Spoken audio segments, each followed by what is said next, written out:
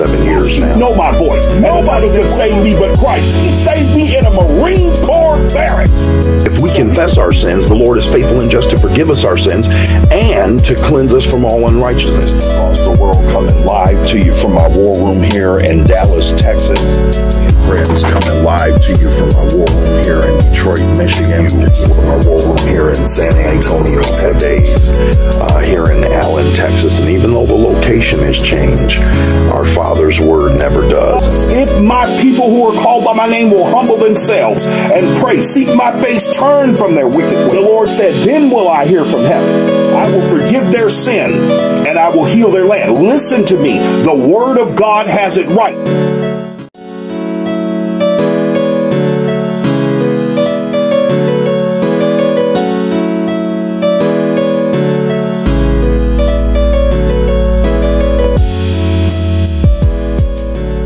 Hey, family and friends all across the world, coming live to you from our war room here in Dallas, Texas, where we just honor the Spirit of the Lord on tonight for sharing life in Him and sharing His word with you. Listen, we are in the war room here, magnifying the Lord in worship and communion with Him.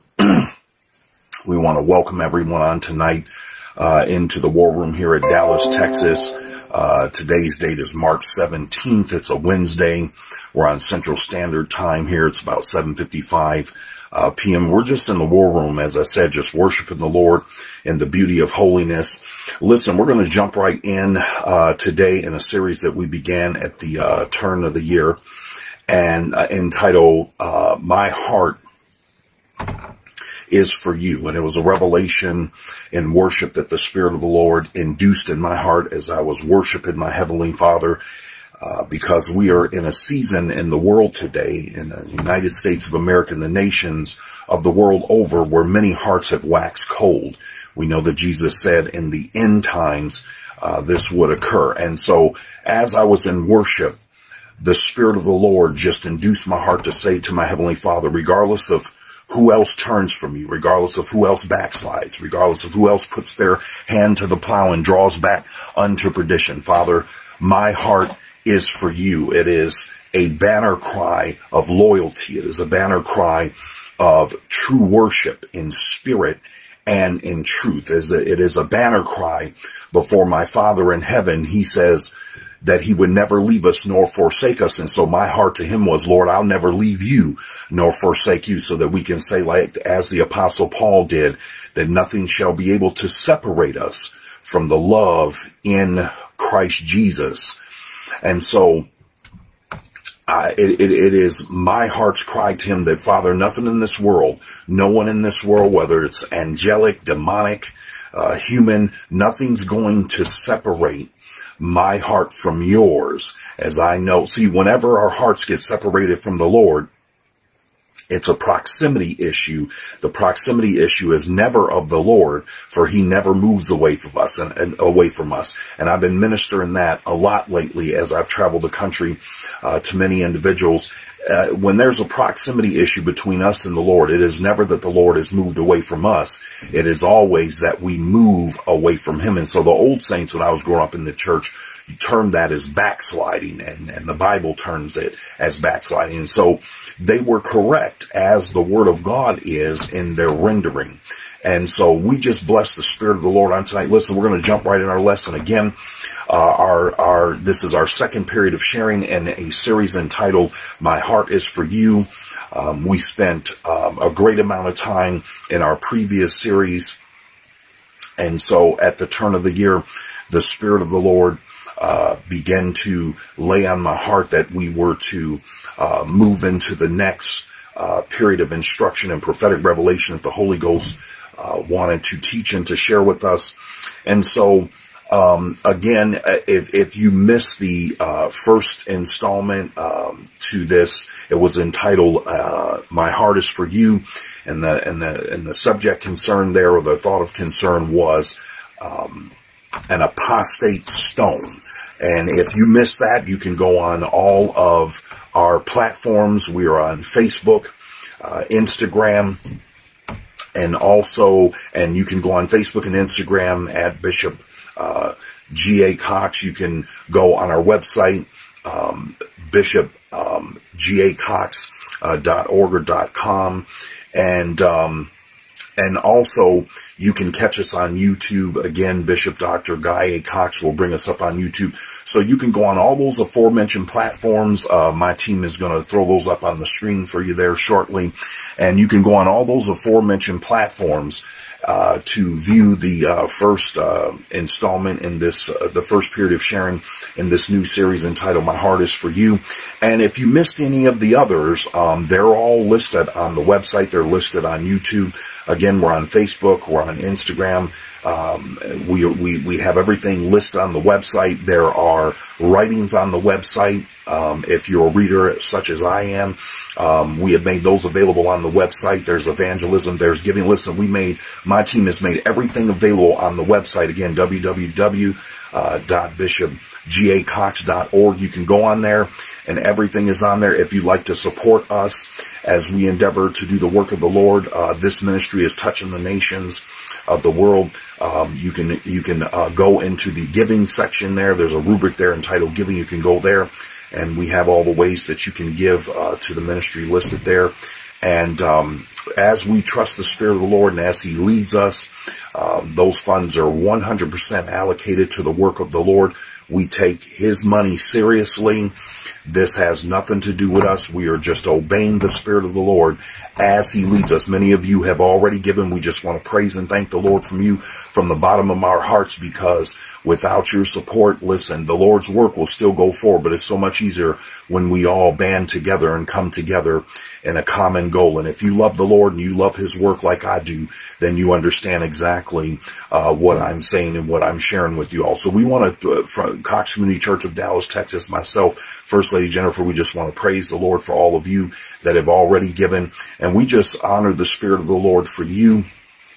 And again, for those of you that would like to support, we also have a ministry that ships Bibles into even to some remote places in the world. We have a Bible for Believers ministry that our First Lady began in 2020. And that ministry is designed for one specific purpose, and that is to make sure that new believers have Bibles in their hands. And so we're endeavoring to do that work domestically here in the United States of America and the world over. So we just bless and honor the Spirit of the Lord as He gives us and directs us in His work. In theology, we refer to this as divine providence. So we praise the Lord. It simply means, for all of you who may not understand, it simply means the directing creativity of the Lord. And so as He creatively directs us in His work, we are faithful just to do what the Spirit of the Lord has laid on our heart. All right. So we have a scripture medley. We're going to dive right in. We have a long way to go on tonight. As many of you who follow us and are with us, you well know, I am a preacher of the gospel. I'm a Bible teacher. I believe in teaching the saints and preaching to the sinners the unadulterated, non-filtered, non-watered down word of the Lord by the revelation of His Spirit and by His presence and His power. So we praise the Lord for the Holy Ghost. And certainly we have invited the Spirit of the Lord into this place foretime as we approach this period of sharing. Again, we just bless the Lord for all of you that are with us and all of you that will partake of this video at any point throughout the years here, because the Spirit of the Lord will cause this word to remain in the presence of the public, and so that many will be able to hear and come to His presence and His power as He sees fit. All right, we're going to dive right in here again. As I said, we have a scripture medley, and so I'm going to give us our substratum scripture.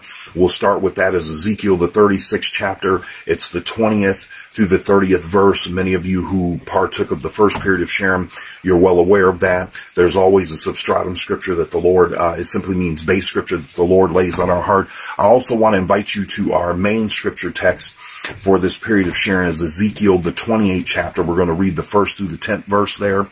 Listen, we got 8 passages of scripture we're going to partake of tonight. We're really going to feed in the word of the Lord. And you say, Bishop, why would we do that? We're going to do that because King Jesus told us, and He told us as He was contending with Satan himself and putting Satan right in his place. He said to us, man shall not live by bread alone, but by every word that proceeds out of the mouth of God. And so we're going to seriously partake of his word. I believe in partaking of the word of the Lord. And so we're going to invite you to our main scripture, Ezekiel, the 28th chapter, the 1st through the 10th verse. Also ask you to grab Proverbs, the 14th chapter and the 12th verse. This may seem a little overwhelming, but many of you, if you know the ministry and you've been exposed to the ministry the Lord's given me over the years, you know that I am a quick thinker and a quick speaker, and you know that I can traverse the Bible in a matter of seconds. And so Proverbs, the 14th chapter and the 12th verse, I would also, these are our premise scriptures, by the way, Proverbs 14 and 12. These are the premise scripture, meaning the ones we are going to begin the concern that the Holy Ghost has for this period of sharing on tonight. Also, the second premise scripture would be James, the 1st chapter, the 13th through the 15th verse. Again, James, the 1st chapter, the 13th through the 15th verse. I would also invite you to grab Romans, the 6th chapter, the 17th through the 23rd verse. Again, Romans, the 6th chapter, the 17th through the 23rd verse. There's a matter that we're going to look at there. Finally, there are 3 quick scriptures that we're going to read, and they are basically synoptic, which means they are looking at the same particular instance, and we're going to glean from the words of our master there, the Lord Jesus. Matthew, the 16th chapter, the 6th through the 12th verse. And these are in a particular order, so I will give them to you now, but I will take us through in the particular order the Holy Spirit has given me, because there is a particular order that we need to look at these 3 scriptures. But again, Matthew, the 16th chapter, the 6th through the 12th verse. Also would ask you to grab Mark, the 8th chapter, the 11th through the 21st verse. Mark, the 8th chapter, the 11th through the 21st verse. And finally, Luke, the 12th chapter, the 1st through the 10th verse. Again, Luke, the 12th chapter, the 1st through the 10th verse. Listen, we're going to dive right in here. And again, I just want to just really honor the presence of the Lord in the war room on tonight. There's such and I'm going to ask everyone, as I often do when I know that the word is going to be extra weighty and extreme in its rendering, I ask everyone to fasten your spiritual seatbelt, hold on to your spiritual socks. This is going to be a weighty word. It is a highly prophetic word. It is nothing new for our ministry and what the Lord induces in our hearts to bring before his people and before this watching world, especially this unbelieving world. I'm primarily, by revelation of the Holy Ghost, going to be speaking to the apostate church on tonight and those that are unbelievers. Listen, we have a serious dilemma in the world today, and it concerns the matter of our heart. And I want to share with you just a small excerpt with the Spirit of the Lord and myself have been communing about these past couple of weeks as I've been away from you. I've been traveling the country. There were serious matters at hand. I received serious phone calls from all over the world, people looking for guidance and instruction, people in serious grief. And so this is a very serious time in the United States of America and the nations of the world. And so listen, we are going to dive into this word on tonight. Again, I want to seriously ask you to fasten your spiritual seatbelts. This word will be highly prophetic again. And again, it is a series. It is a very, I cannot stress this enough, because there is a series of judgments that the Spirit of the Lord had us prophesy at the end of 2020. And we really began to plunge deep into that thought and plunge deep into that revelation. It is continuing. Listen, many have said, hey, I'd be glad when we get out of this. Well, I hate to be the one to burst your bubble, but by revelation of the Holy Ghost, we are not going to come out of this series of judgments anytime soon. I know many are looking and they're saying, and have asked me, Bishop, when are we going to come out of this? Do you have any word from the Lord? Yes, I do. And I've already given it. This is nothing new. I'm just reiterating here for those of you who may not be aware. Many of you that follow Cox Community, you're already aware of these revelatory prophetic utterances. Listen, the Spirit of the Lord has caused me to be a watchman. And I said to the Lord, the day he alerted me that he was anointing me to do this work was over 25 years ago. I said, Father, whenever you're ready for me, I'm certain that you will have me ready to use me as a sharp instrument in your hand. And he has done that. And so 28 years I've been ministering this gospel. Listen. And so We have a serious situation in the world today, and I want to say this, it is not going away anytime soon. We are in this series of judgment the Spirit of the Lord revealed to us coming into the close of 2020, opening 2021. Listen, that this series of judgments is not going away anytime soon. Many thought, when the this corona plague first broke out, coronavirus plague, people thought, oh, we're going to be done in 2 weeks. Then it was 4 weeks, and it was 6 weeks. We're well over a year later now, working on our second year with this coronavirus plague, being amongst the nations of the world. Listen, this series of judgments is not going away anytime soon. The Spirit of the Lord revealed to us, and not just myself, but other watchmen, the nations of the world over, that we're going to be in this series of judgments for a period of no less than 7 years, and it could go on as much as a 15-year period. And so this is something we're going to have to contend with. But I want to remind all of us who are believers in Christ, and we know this, of Psalms 91. And listen, you say, Bishop, is there a remedy for this? Is there a way that myself and my household and myself can be protected from this? And yes, there is. And it is found right in Psalms 91. King David said, because you have made the Most High God, El Elyon, your habitation, he says, there shall no evil befall you, and no plague shall come nigh your dwelling. I want to invite all of you. I am so serious when I say this. All of you who are far from the kingdom, all of you who are backslidden, we want to invite you into the kingdom on tonight.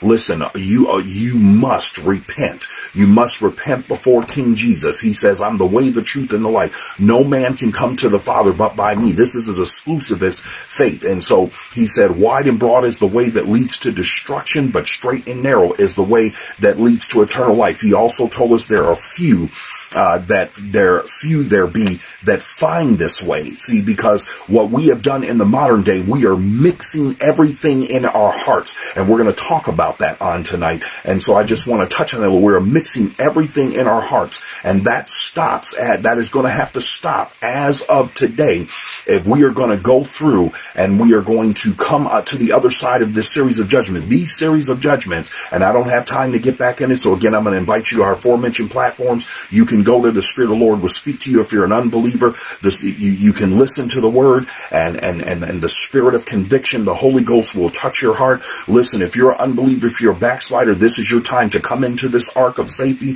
Psalms 91:1 says, he that dwelleth in the secret place of the Most High shall abide under the shadow of the Almighty. And then all of those verses that proceed after that talk about the protection from the snare of the fowler, and from the fiery darts of the evil one, and from the arrow that fly by day, and the terror in the night. And the Lord promises those who make him their habitation. Listen to me. You must hear what the Spirit is saying on tonight. Those who make the Lord, the Most High God, in the Hebrew, El Elyon, their habitation. I'm talking about you turn your heart to him because his heart is for you. Those that do that are the only ones that will not perish going through this series of judgments. Because I promise you, as good as you hear my voice and I'm sitting here, those of you that continue to resist, according to Job, the 36th chapter, the Lord says, I chastise them. The enemy comes upon them. He kills, he steals, destroys. And even though all of this happens to them, they still won't turn to me. But I promise you that every knee, according to the word of the Lord, I feel like preaching now. I promise you I do. But I'm going to keep my little spirit calm so I can teach in the power and revelation of the Holy Ghost on tonight. That every knee is going to bow and every tongue is going to confess that Jesus Christ, my King and my Savior, is Lord, to the glory of my Father in heaven. We have got to understand we have a serious plague in the world today, and it is not the coronavirus. It is sin in the hearts of men. And we are going to take a look at an Old Testament king who is in the throes of this deathly amalgamation. I write about it. I speak about it all the time by revelation of the Holy Ghost, the deathly amalgamation of humanism and Satanism. It began in the book of Genesis when when Satan came to Eve and this conversation they had, and then she came to Adam, and then man fell, and then the Lord had to tune him up. And then he had to send his son to die to straighten out what the first Adam clearly messed up. And so we have a serious situation of sin in the hearts of men. It is a serious plague. It is so serious that King Jesus told us in Matthew 24, the Lord Jesus said that that in the last days, the love of many would wax cold, and we are in the last days. And then according to Isaiah, the 3rd chapter, it says that the children will begin to disrespect the ancients, and the households will begin to be divided, Jesus said, because he said, I didn't come to send peace on the earth, but a sword, so that the mother will be against the daughter, the father against the son.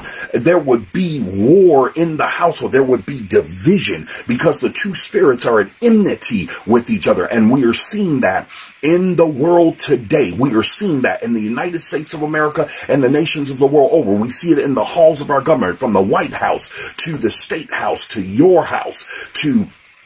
Listen, we are seeing it. And so we have a serious problem of sin in the hearts of men today. And that is our concern for today. Let me share with you what the Spirit of the Lord laid on my heart as his concern for the world in this present time. Listen, it is found namely, and he gives me this by revelation of his presence and his power.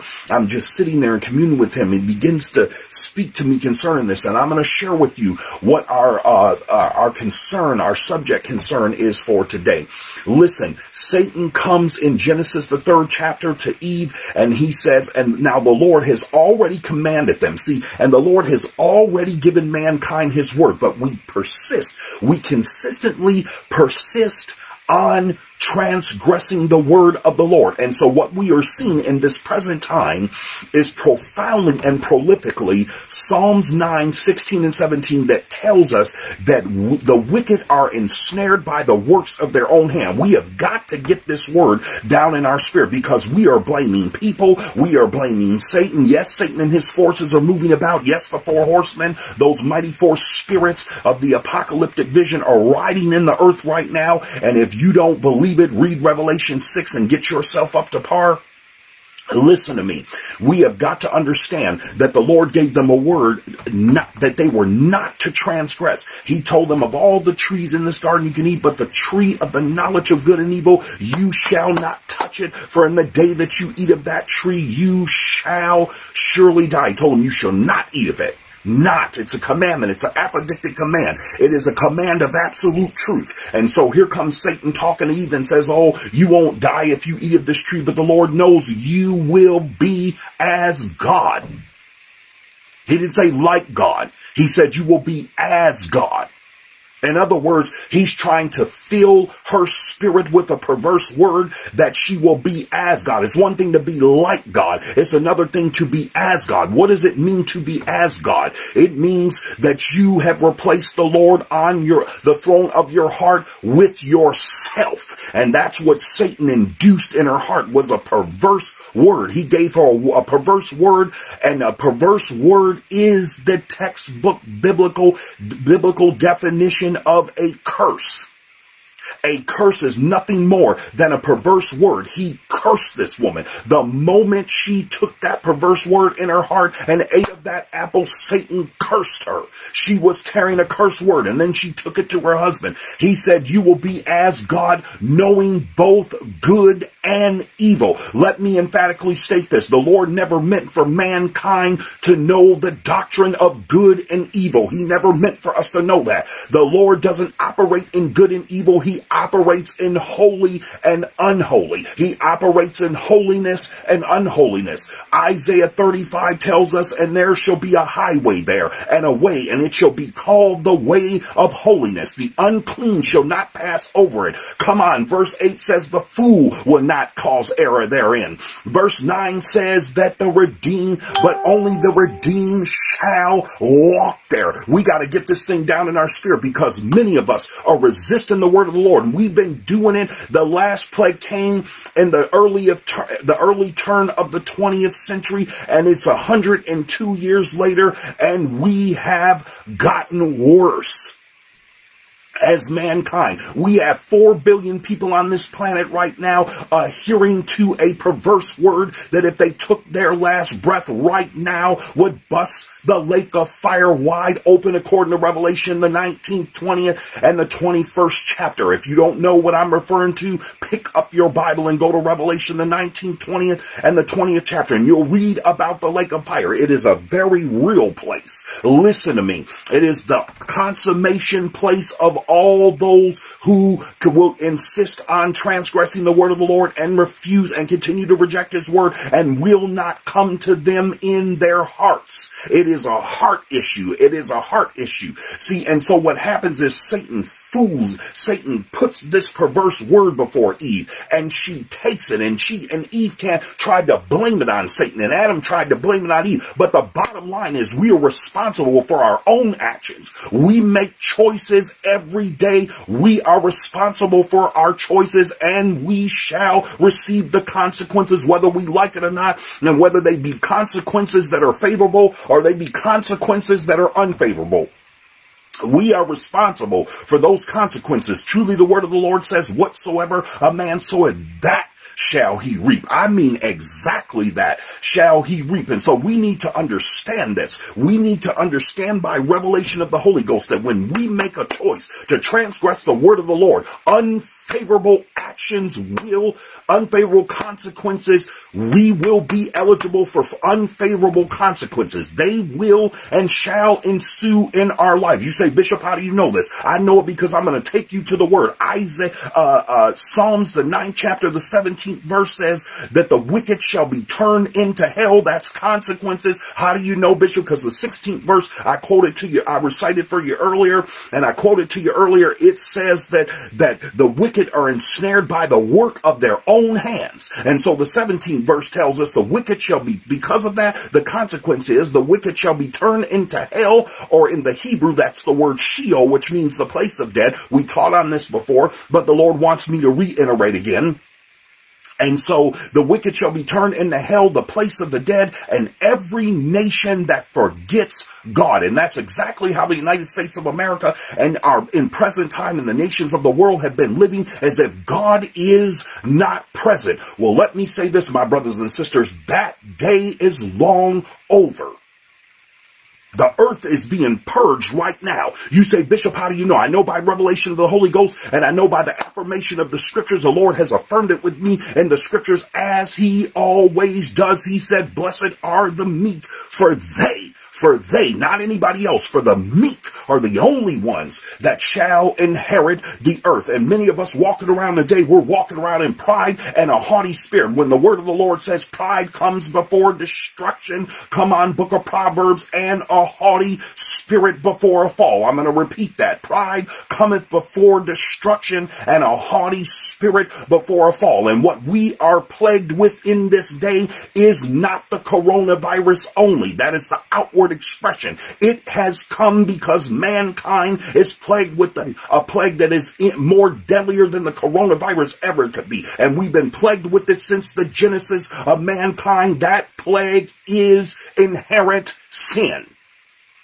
It is our estrangement from the presence and the power and the word of the Lord that causes us to transgress it. And it is in that transgression that we receive what we have sown. We are ensnared by the wickedness of our own hands. And we got people walking around talking about, I'm a good person, but I'm going to say it again. The kingdom of God is not in good and evil, for the Lord told Adam and Eve to not touch that tree of the knowledge of good and evil. But Satan came to Eve, and by forfeit, Eve comes to Adam with a perverse word that caused them to partake of the very thing the Lord told them not. And he came to them with the same perverse word that he instituted in his own heart. And we're going to take a look at that in Ezekiel, the 28th chapter. Oh, I promise you, we're going to take a look at that. This scripture will, if you've never read this before, you fasten your seatbelts. You are in for a powerfully wild ride in the Holy Ghost on tonight. Listen to me.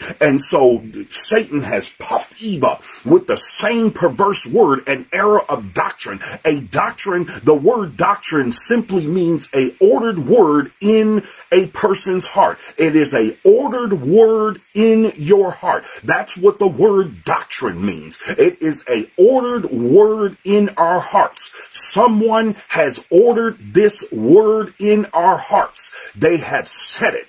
And when you set any other word in your heart but the word of the Lord, it becomes stone. So there we get the saying, set in stone. Many of us have set a perverse word in our hearts. We have set it in stone, which means we will not move away from it. That is the textbook expression of rebellion. And the scripture says rebellion is the sin as the sin of witchcraft. It is the textbook definition of stubbornness. And the Bible says stubbornness is as idolatry. Isn't that interesting? It is extreme, but it is interesting that stubbornness is referred to as the sin of idolatry. And when we place a word in our hearts that is above the word of the Lord, and we reject the word of the Lord, we in essence have made ourselves our own gods. We are sitting on the throne of our own hearts. You can hear it. Most people's speech in present time betrays them, and they say, I'm going to do this and I'm going to do it, with no regard to the Lord. When the apostles wrote, they said we should say,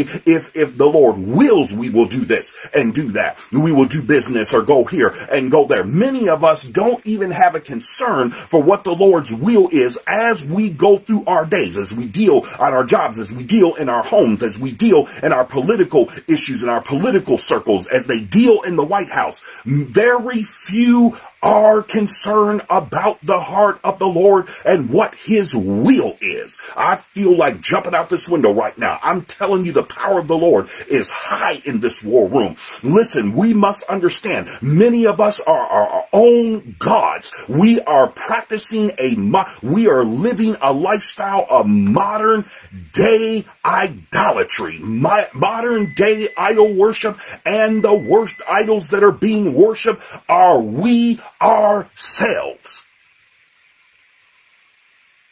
Come on, we are going to have to open up our eyes. We are going to have to listen. One of the problems with old Israel, and it's a problem that we are suffering from today, and truly the prophets spoke of it, and truly the Lord Jesus spoke of it, and truly the apostles spoke of it. Many of us, our lips are with the Lord and our heart is far from him. Many of us, our eyes are seeing, but they do not perceive. Our ears are hearing, but they do not understand, so that we can be converted from our sin and be healed.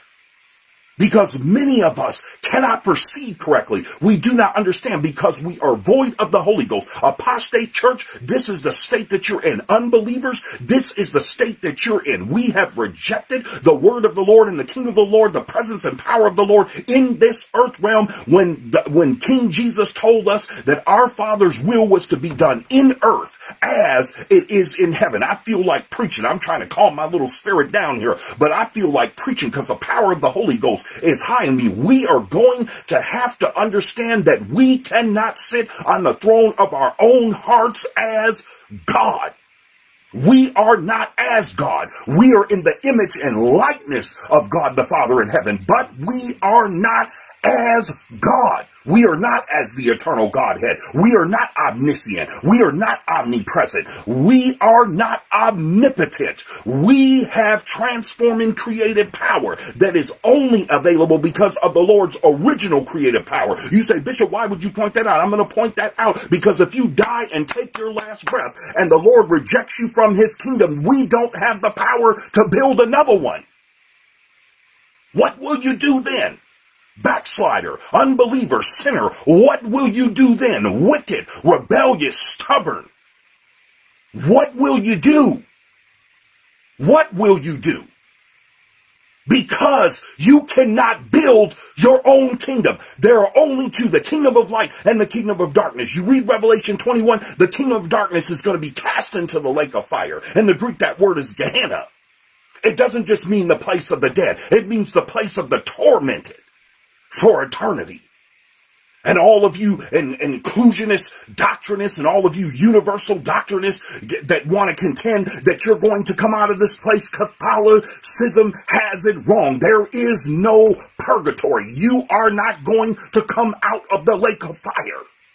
It is eternal. It is an eternal place of torment where King Jesus said there's weeping and wailing and gnashing of teeth.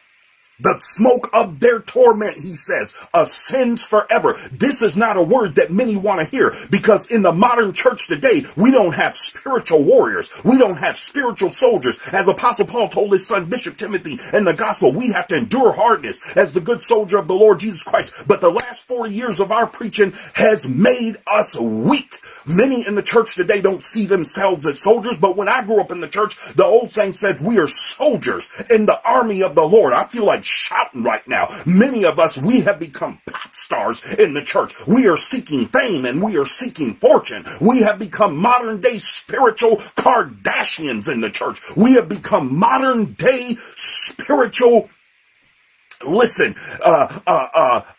individuals that all we are concerned about is the hand of the Lord. And many of you, listen to me, many of you are talking about the Lord has blessed you and don't even know that Satan told Jesus if he would fall down when he was in the wilderness, he said, you fall down and worship me, I will give you all the kingdoms of the world. Many of you who are attributing your wealth and your power and your influence to the blessing of the Lord, it is a lie from the pit of hell, and Satan, your father, has told it to you, and you have bought it lock, stock, and barrel. Many of you, your blessings have not come from the Spirit of the Lord. Your blessings have come from Satan himself. And it is one of the most dangerous principles when you think the Lord is with you and he is not with you. You are not going to sit up there and gain your wealth and your fame and your fortune. Jesus told us to be servant leaders. We are not to lord over his people as the Gentiles do. And many of you, you say all manner of perverseness, sing, rap all manner of perverseness. You live in all kind of perverse ways, and then you're going to sit up there and say, my father is blessing you. Is he schizophrenic?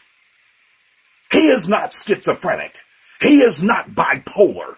He is not unstable and precarious in his mind. He said, I changed not. I'm the same yesterday, today, and forevermore. We got to get this thing down in our spirit. So many of us have become our own gods. We are leading our own lifestyles, not according to the word of the Lord, but according in the apostate church, you all are living according to your version of it. Unbelievers, you completely reject it, out of sight, out of mind. You don't want to hear it.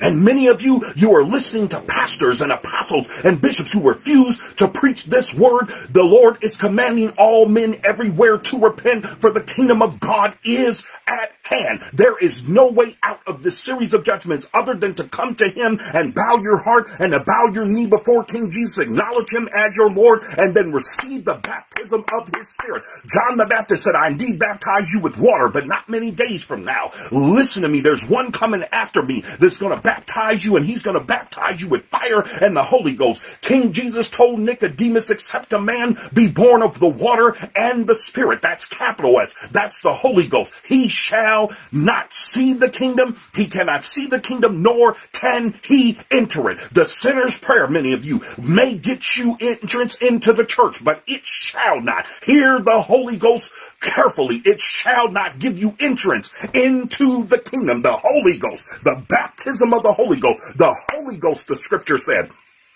is the eternal power of the world to come. And many of you think you're safe. Many of you have avoided and have bypassed the word of the Lord when it tells us to work out our salvation with fear and trembling. Many of you are preaching this heretical doctrine, once saved, always saved. Wrong, because the scripture says it's impossible to restore such a one who has tasted of the heavenly powers and the good word of God and the Holy Ghost, if they shall turn from it, to renew them again, seeing as they crucify the Lord Jesus afresh. Get it down in your spirit. Many of you pastors, you apostate pastors and bishops and apostles and preachers, it's not a new thing. The first century church was plagued with men like you, and all the apostles from Jude all the way to Paul and to Peter, all of them wrote concerning you. The apostle John wrote concerning you. You false apostles, you false prophets, bishops, overseers, you individuals angels are nothing new in the earth realm. You false prophetic voices, you are nothing new. But let me tell you this,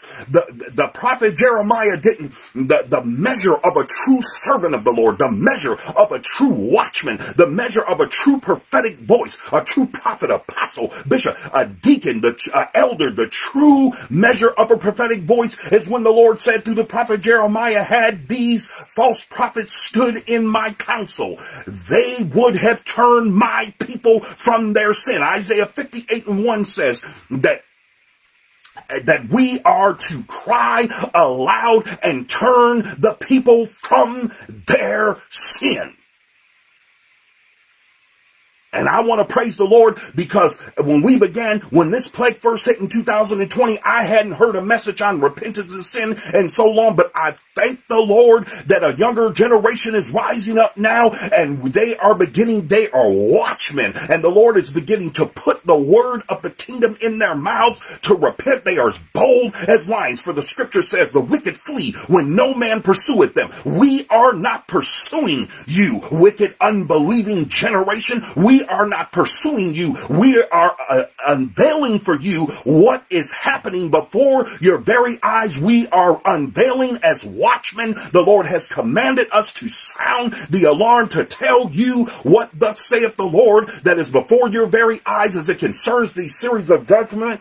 Listen to me. We are here to unveil for you why you are going through this, so you have the opportunity to turn to the Lord and come out of this perverse and wicked way that you're in, so you can be saved. For the word of the Lord says it is the Lord's will that no man perish, no man perish. And so we are preaching under a strict command. The Lord says to his watchmen, as he said in the blueprint to the prophet Ezekiel, if you warn them, and they refuse to listen, then they will die and their blood will be upon their own head. But he says to us, if we refuse to warn you, then you will still die in your sin, but your blood will he require at our hands. And I know my brothers and sisters in the body of Christ, notice I didn't say this apostate church, I know the watchmen in the body of Christ, none of us are going to be guilty of this, for we are going to preach from the rooftops. Jesus said to us, what I tell you in the ear, that you should preach upon the rooftops. And listen, we are at the command of the Lord, and I am preaching upon the rooftops what the Lord tells me in my inner spirit and my inner ear when I am in communion with him.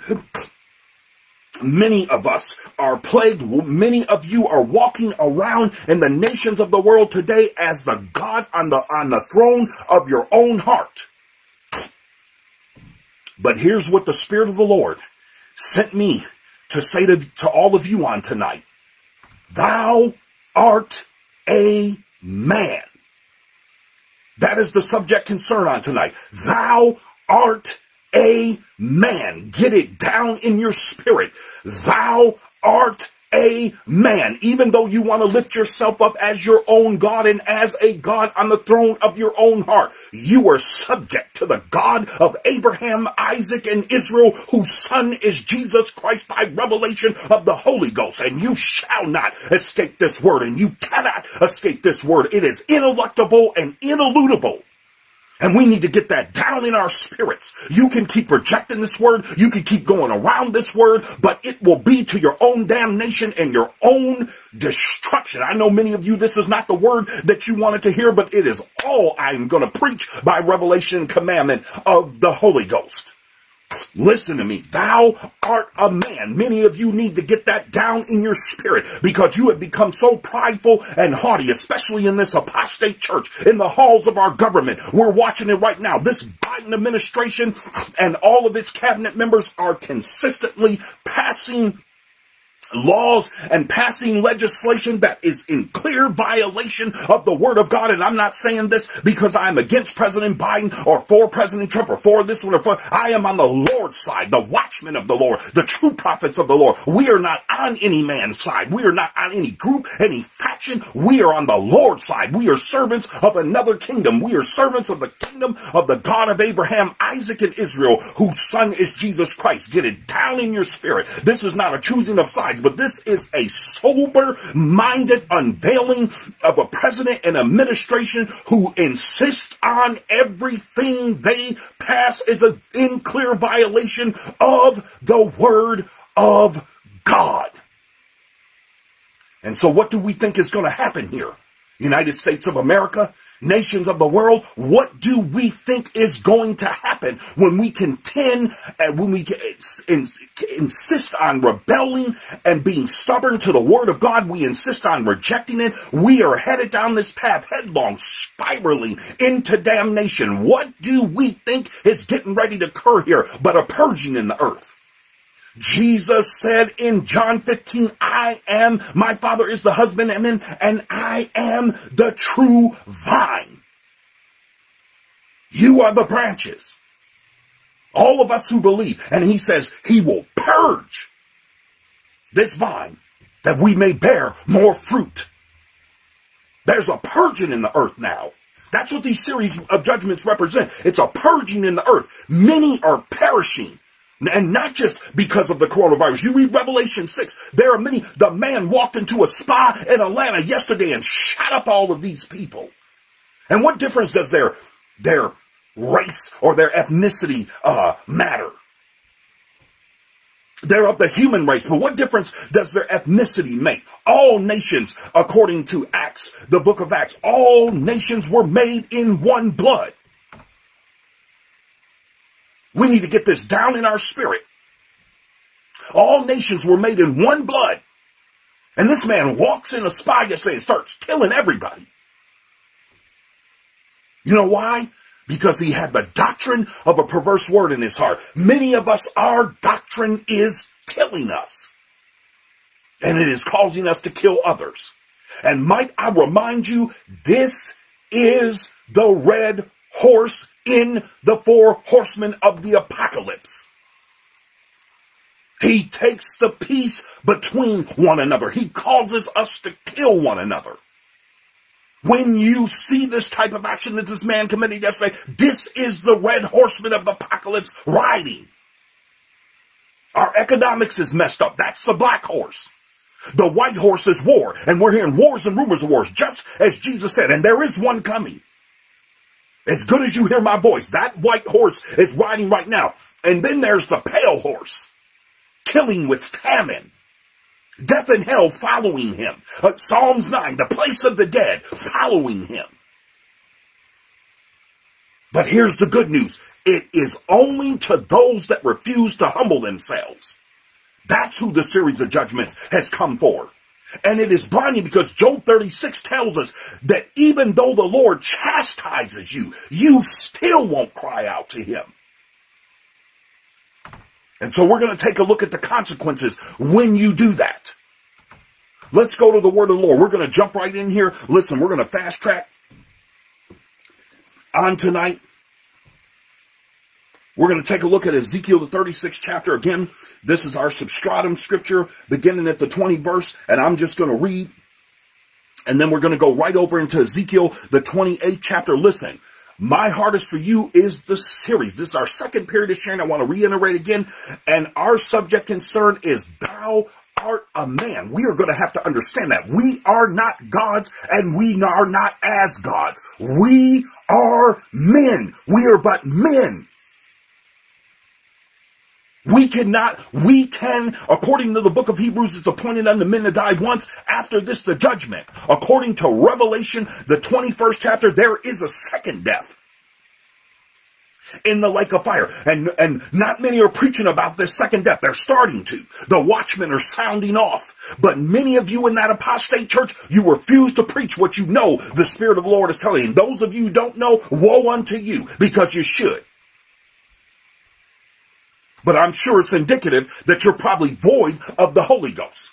See, and that's why you need the baptism of the Holy Ghost. Because without the Holy Ghost, you have no revelation. Because the Lord says before anything is done in the earth, he will reveal his secrets to his servants, the prophets. So we can warn all and let you know ahead of time. So you have ample time not to be destroyed. That is the purpose of the watchman. We are here to unveil for you what's getting ready to come down the pike so you and your household do not have to be destroyed in this series of judgment. This series of judgment, Satan and his forces, 1/3 of the angels, according to Revelation 12, they are moving through the earth right now. You see that in the book of Job. They are moving through the earth right now, killing, stealing, and destroying. Because that's what the scripture says they do. And then the 4 horsemen of the apocalypse, those mighty spirits come to purge the earth of all wickedness and wicked people. All at the command of the Lord, can do nothing outside of the purview of the command of our Father in heaven. We got to understand these things. We have to spiritually come into the kingdom, not into the church. Everybody's worrying about getting to church. Forget getting in the church. You got to come into the kingdom where your eyes and your ears and your heart comes open, not just to see and to hear, but to perceive and understand the revelation that the Holy Ghost has given us before it's too late. There are people in the place of the dead right now. There are people in hell right now. And many of you don't even know they're there. And this is why we're preaching to you. Hell is real. We're going to see this in a minute when we read. All right, I'm hastening because I'm telling you, my spirit is high in the Holy Ghost. I'm just trying to get this out to us because, listen, I don't want to see anybody perish, anybody who has the Holy Ghost and is concerned about the things that our Father in heaven is concerned about. All my brothers and sisters who are believers, we know this. If it's our Father's will that no man perish, then certainly it's our will that no man perish. And this is why I preach. And I've been preaching and teaching for 28 years because I'm not about fame and fortune. I'm not about any of that. I am preaching the gospel for one reason and one reason only. And woe is me. I'll say it like the Apostle Paul. If I preach not the gospel, the Lord has commanded me to preach. And if I don't, I am out of here. I know it. I don't know what kind of tiptoe through the tulip, fluffy pink slipper, pink robe Jesus many of you preachers are preaching, but it is not the one that I serve. It is not the one that the body of Christ serves. It is not the bride of Christ. It is not the King Jesus that we know. And you're going to see how strong his words are to the religious leaders of his day. And he said, I changed not. I'm the same yesterday, today, and forevermore because the Son of God is God.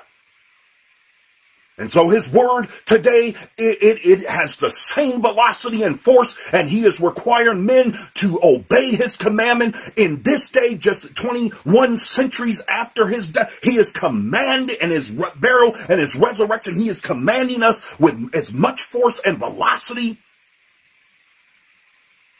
to obey the truth of his word in our generation as in the first century church. Get it down in your spirit. Please, we have to. This is serious. This is deathly business now. We have deathly manifestations breaking out all over the earth. And we got folks sitting around, oh, well, it's just chance of coincidence. Oh, that's just, no. The forces of evil are riding. And according to Revelation 12, it says, woe unto the inhabitants of the earth, because for the devil has come down unto you having great wrath, for he knows he hath but a short time. We're not in the last days anymore, as opposed to my father's generation growing up in the church. On the prophetic timeline now, we are in the last hours approaching the last minutes. You got to get that down in your spirit.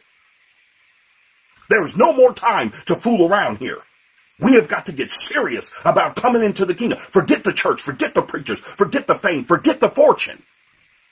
The only one we should be listening now is to the Holy Ghost. And if you can't hear him for yourself, he has anointed vessels. We need to turn off all of these apostate preachers.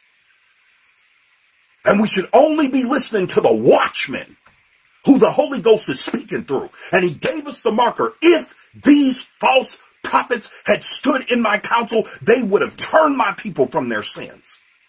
But what are we preaching today about houses and cars and all this foolishness? And I'm going to bellow it and I'm going to say it until it fills the whole world. What are we preaching about today? When Jesus said, what shall it profit a man to gain the whole world and lose his soul? Ezekiel, the 36th chapter and the 20th verse reads, and when they entered unto the heathen, whither they went, they profaned my holy name. When they said to them, these are the people of the Lord and are gone forth out of his land. But I had pity for my holy name, which the house of Israel had profaned among the heathen. That's you, apostate church, whither they went.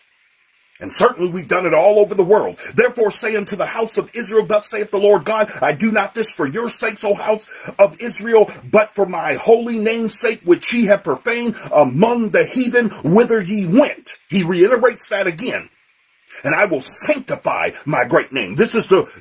After this series of judgment, this is the season that we're coming to for the latter outpouring, the latter rain outpouring of the Holy Ghost. It will be greater than in the days of Pentecost. For truly, the prophet said that the latter rain shall be greater than the former. Get it down in your spirit. He said, and I will sanctify my great name, which was profaned among the heathen. That's all of you apostate shepherds, which ye have profaned in the midst of them. And the heathen shall know that I am the Lord, saith the Lord God, when I shall be sanctified in you before their eyes. It's coming. Fasten your seatbelt. A great outpouring of the Holy Ghost is coming. We don't need another civil rights movement. We need revival. We need a quickening of the spirit and heart of mankind. For I will take you from among the heathen and gather you out of all countries and will bring you into your own land. Then will I sprinkle clean water upon you. The New Testament version of the scripture is when Jesus told the disciples, you are clean through the word that I have spoken unto you. Then I will sprinkle, verse 25, for those of you just joining or will be joining Ezekiel the 36th chapter. This is our substratum scripture. Then will I sprinkle clean water upon you, and ye shall be clean from all your filthiness and from all your idols. Listen to the strong language here. Will I cleanse you? And a new heart also will I give you, and a new spirit will I put within you. This is the remedy to this plague of sin. And I will take away the stony heart out of your flesh, and I will give you an heart of flesh, and I will put my spirit within you. That's the baptism of the Holy Ghost. And most of you thought it was just New Testament. Here's your Old Testament's version of it right here. And I will put my spirit within you and cause you to walk in my statutes. That's according to my word, and not all this perverse word that many of us are walking according to, even in this apostate church. And ye shall keep my judgments and do them. And this reminds me of when Jesus said, those that love me do my commandments. All of you who keep saying you love the Lord Jesus, but you do not do his word, you are liars and the truth is not in you, according to the Apostle John. Come on, 1 John, the 1st chapter. You are liars and the truth is not in you. And Jesus said the hour cometh and now is when the true worshipers of the Lord shall worship him in spirit and in truth. I feel like catching on and caught on fire in here. I feel like jumping out this window. I'm telling you, because the spirit of the Lord is high in this war room. Listen to me. And he says, and I will, verse 27, put my spirit within you and cause you to walk in my statutes, and you shall keep my judgments and do them, and you shall dwell in the land that I gave to your fathers, and ye shall be my people, and I will be your God. That's the baptized body of believers, the ecclesia in the Greek, the called out, sanctified ones, the separated ones. And it says, verse 29, I will also save you from all your uncleannesses, plural. Put a middle pin on that, and I will call for the corn and will increase it and lay no famine upon you. This reminds me of 2 Chronicles, the 20th chapter. If my people who are called by my name will humble themselves and pray, seek my face and turn from their wicked ways, the Lord says, then and only then will I hear from heaven. I will forgive their sin and I will heal their land. We need to get this down in our spirits. I feel like preaching right now. I'm trying to calm my spirit down, but this stuff gets so good and so high to it's so holy in my spirit. It just burns. It's like Jeremiah said, it's like fire shut up in my bones. Whoo, Jesus, I'm telling you, this thing is in my spirit. Listen. Verse 30, and I will multiply the fruit of the tree and the increase of the field, that ye shall receive no more reproach of famine amongst the heathen. When we come into the Lord, when we come into the kingdom by the repentance of our sins and the baptism, the reception of the baptism of the Holy Ghost, all of these series of judgments ends for us and our households. You got to get it down in your spirit before it's too late, because if not, you shall hear the revelation of the Holy Ghost. He that hath ears, let him hear what the Spirit is saying to this apostate church and to all you unbelievers. Listen to me. If you do not turn from this wicked, crooked, and perverse way that you're in, you shall perish not many days from now. Get it down in your spirit. You must turn and you must do it yesterday. Listen, we're going to Ezekiel, the 26th chapter.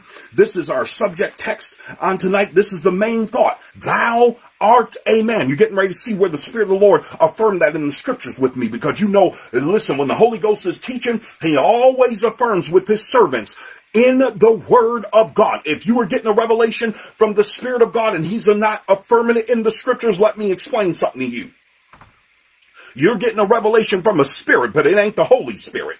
It's not the Holy Spirit. You got to get that in your mind and in your heart. Whenever the Holy Ghost gives us revelatory word, it is always affirmed in the Word of God. They are one in the same and cannot be separated and should not be separated. Listen, you say, Bishop, how do you know? I always and will always take you to the Word. Jesus said, I am going to send another one like unto me, and he is going to teach you and guide you and lead you into all truth. He is going to bring into your remembrance whatsoever I have commanded you. He will lead us into all truth. That is through the revelation from our Father's heart directly into our spirits, as he induces our hearts with the concern of our Father's heart and his word and his leading and his guidance. And then he will signify in the Word of God. This is why I love what Bishop Noel Jones said many years ago. He said, you cannot have a relationship with Jesus if you don't have one with your Bible. Listen to me. We have got to have a relationship with our Bible if we are going to have one with Jesus. And many of us don't even own Bibles. It is absolutely blinding to me how many people do not own Bibles.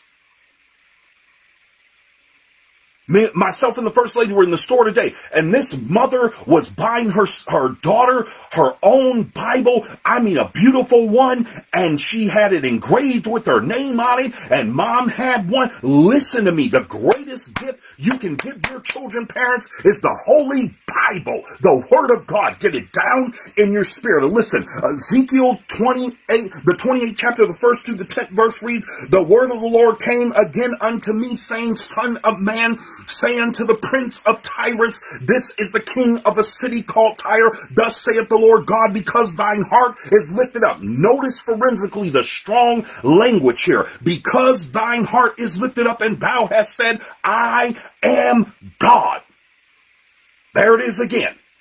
There's that perverse word again. You see it in Genesis 3. Now you're seeing it several millennia later in this king of Tyre. I sit in the seat of God in the midst of the seas. Yet thou art a man.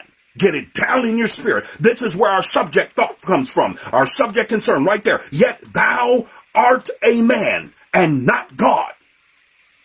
Though thou set thine heart as the heart of God. And that's what many of people do. When you don't live according to the Word of God, and you are in control of your own life, and you have not surrendered your will to King Jesus' will, you have become your own God. But the Spirit of the Lord sent this watchman to tell you, you are not God, and you are not as God. Thou art a man. You are just a man in the species of mankind. You are not divine.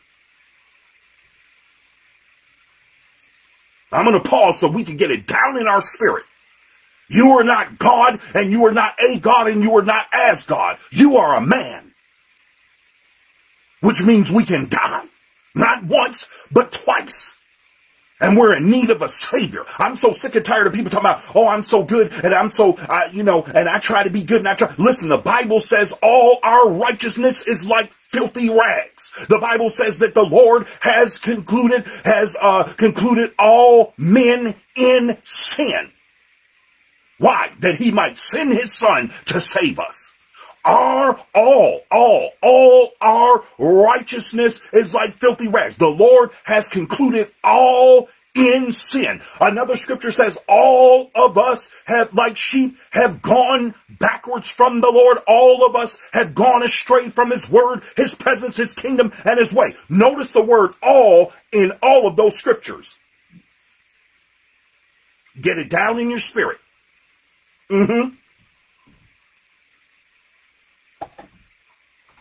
All of us. So flush this spirit down the toilet of how good we are and how much good we do. The Lord is saying it's all like filthy rags. We have no righteousness before Christ. We have no goodness that God is going to accept to let us in his kingdom. There is nothing we can bring him. There is nothing we can do before him that is going to cause us to accept him. Our only acceptance in him is when we accept his son, Jesus Christ. Not Muhammad, not Buddha, not Hare Krishna, not Confucius, not the Dalai Lama, not the Pope, not the President of the United States, the King, Presidents, the Queen of England, none of them. For the book of Acts tells us there is none other given there is no other, he says, neither is there salvation in any other. There is no other name under heaven given amongst men whereby we must be saved. Pick up your Bible and go to Acts the 4th chapter. It says, neither is there salvation in any other. Bible believing faith and King Jesus as the Son of God is an exclusivist faith, which means 4 billion out of almost 7 billion people on this planet, if they took their last breath, would be on their way to hell right now. I said it. Listen, it is super egregiously and highly inflammatory, and I will not be taking it back. We got 1 million Hindus, 1 million Catholics, 1 million Muslims, and 1 billion Catholics, 1 billion Hindus, 1 billion Muslims, and 1 billion communists on this planet right now. That's 4 billion people that if they took their last breath, and you mean to tell me you apostate leaders in the church, you got time to talk about houses and cars and shouting over getting money and all? Are you out of your mind? Clearly you are. Because Apostle James says you are double-minded and unstable in all your ways.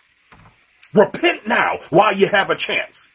And I'm going to tell you, we have lost many overseers in the church in 2020. And by revelation of the Holy Ghost, I said this, and he is going to have me reiterate it right here again. Many of them are in hell right now.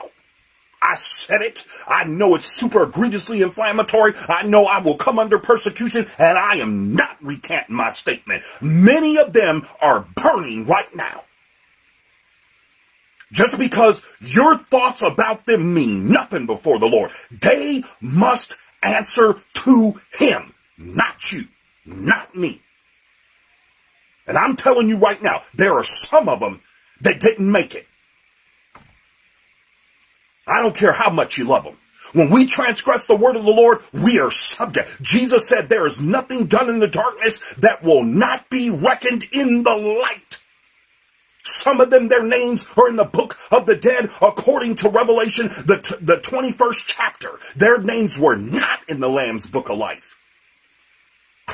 Jesus said, many will say to me in that day, Lord, Lord, in your name we've done many wonders. Listen, we've cast out demons, fed the hungry, clothed the naked, fed the, helped the poor, and we've even cast out demons. He said, depart from me, you workers of iniquity. The disciples cast out demons. And yet when Jesus got ready to go to the cross, the Bible says that the Old Testament scriptures might be fulfilled, that the scriptures might be fulfilled. They all fled and forsook him. The ones that cast out demons. Come on, we got to get a word of wisdom and a word of revelation, knowledge, and power in the Holy Ghost in this Bible. Because many of us are not seeing King Jesus. We're seeing some watered down, weak, pansy form of him. But he is a conquering king. He is the King of kings and the Lord of lords. And we got to get it down in our spirit. Said, Bishop, you sound kind of upset. I am mad at the devil.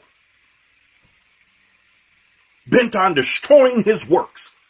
Jesus told us we have to work the works of him that sent us while it is day, for the night cometh when no man can work. You say, Bishop, you need to speak this and truth and love. There is no greater truth and love than to preach the unadulterated word of God straight with no filter, non-watered down, with no chaser. That is absolute truth. That is absolute truth, and that is love. How does somebody love you? By lying and keeping the absolute truth from you. That makes them liars, not lovers.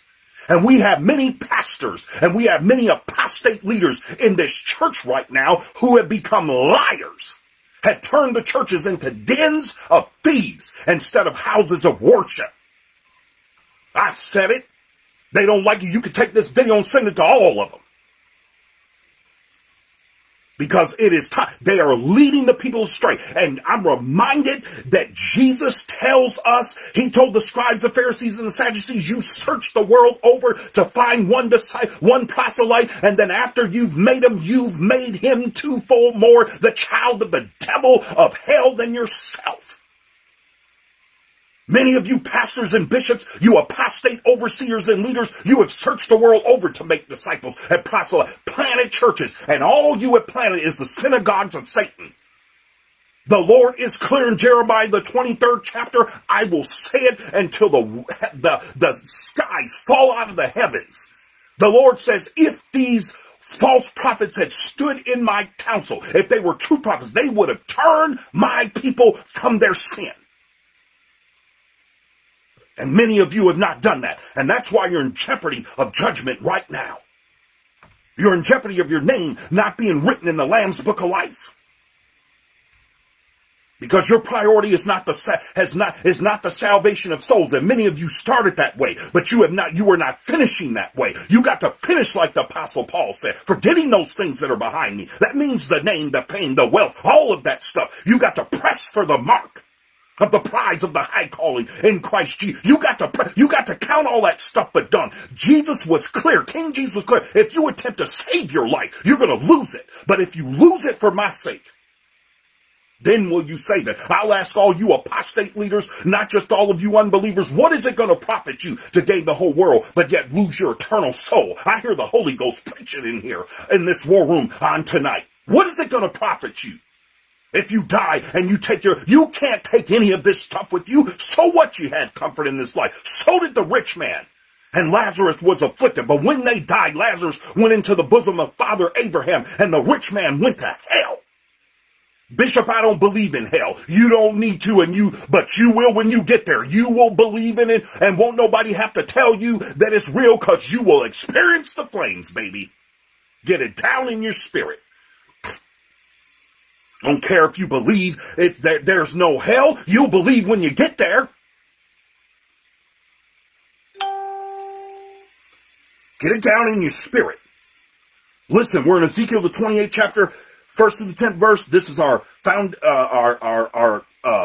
subject text for tonight. For those of you just joining me or will be joining me, verse 3, behold, thou art wiser than Daniel. There is no secret that they can hide from thee. Put a mental pin on that. I'm going to come back to that in a little while here. With thy wisdom and with thy understanding, thou hast gotten thee riches and hast gotten gold and silver into thy treasures. Notice what's happening here forensically. We praise the Lord. First Lady's on the line with us, on the platform with us on the night. First Lady, we praise the Lord for you. Love you much. Listen, with thy wisdom and with thy understanding, thou hast gotten thee riches and hast gotten gold and silver into thy treasures. By thy great wisdom and by thy traffic hast thou increased thy riches, and thine heart is lifted up because of thy riches. That's many of you apostate leaders today. Come on. Therefore, thus saith the Lord God, because thou hast set thine heart as the heart of God.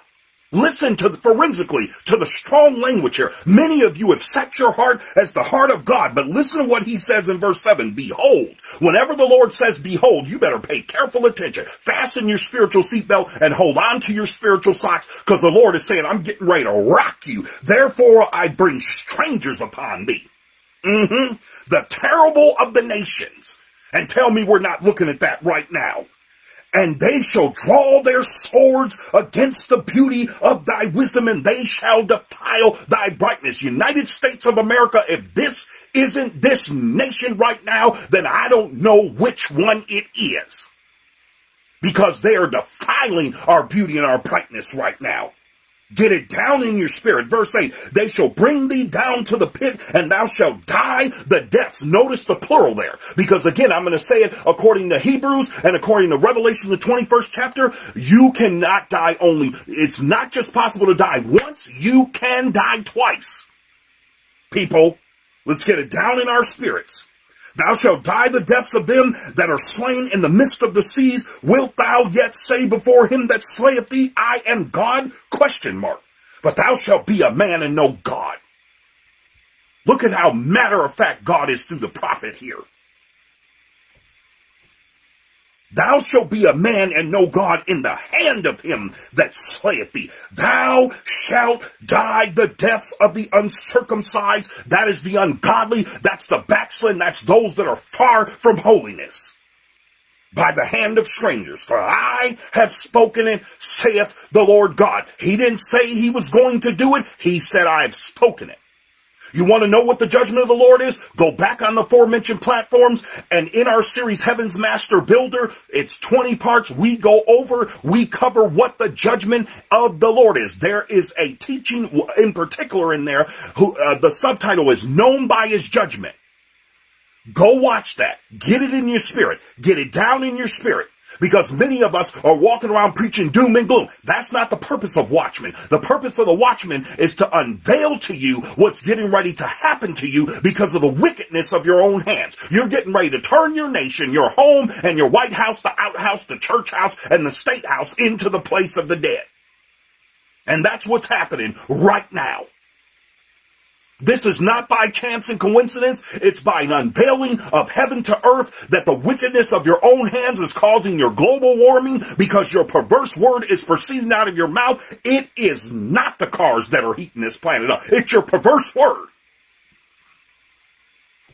Get the revelation of the Holy Ghost. It is not coal that's heating up the earth. It's your perverse word.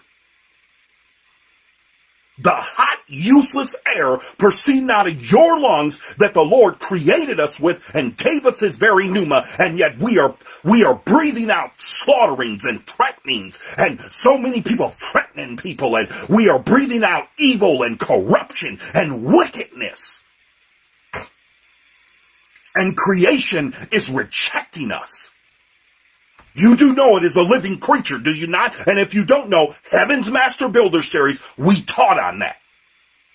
Go back and watch it on all the aforementioned platforms, please. Thou art a man.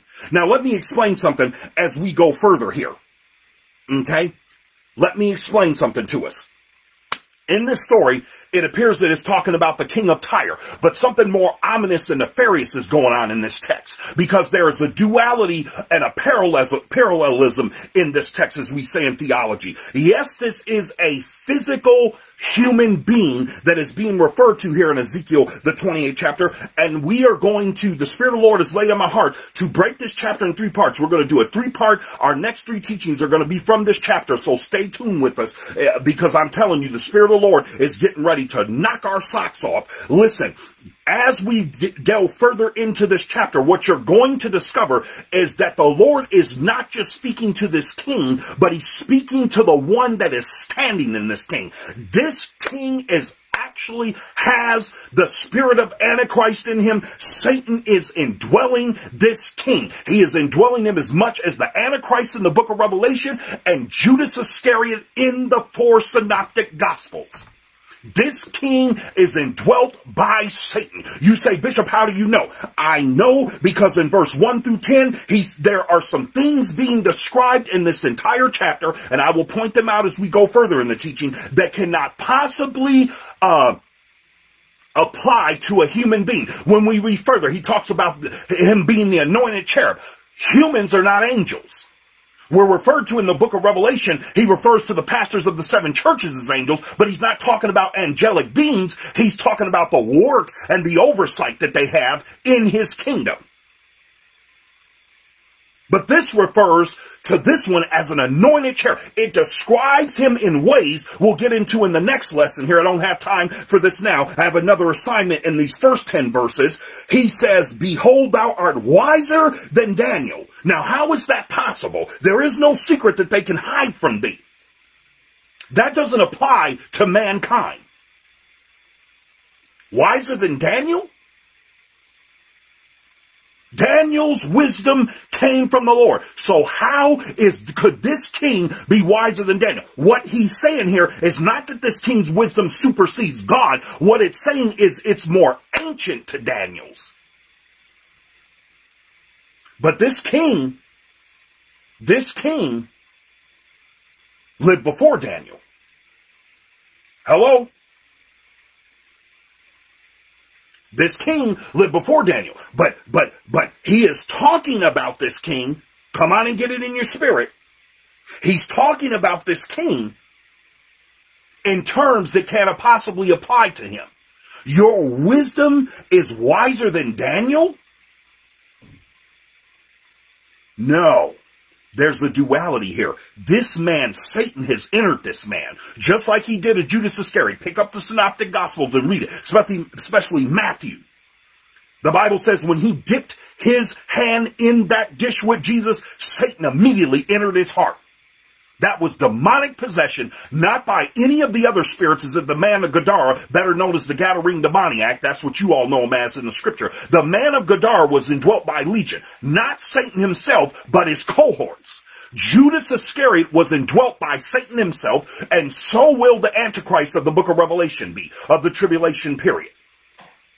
Satan is not, we must understand one principle in order for that to make sense biblically. Satan is not omnipresent, like God. He cannot be everywhere at all times. He can only be in a single place at a single time. Now, he is created on a higher order than we are, so he can move by thought. He can move faster than the speed of light. He could be here and there by a thought, because he's in a higher creative order than we are, but he is not omnipresent like God. He cannot be everywhere at all times, but he is in this king, and we know it because this king is typological of Judas Iscariot. More so, he is typological of the Antichrist in the book of Revelation, who has the same type of great wisdom. The prophet Daniel says he understands dark sentences.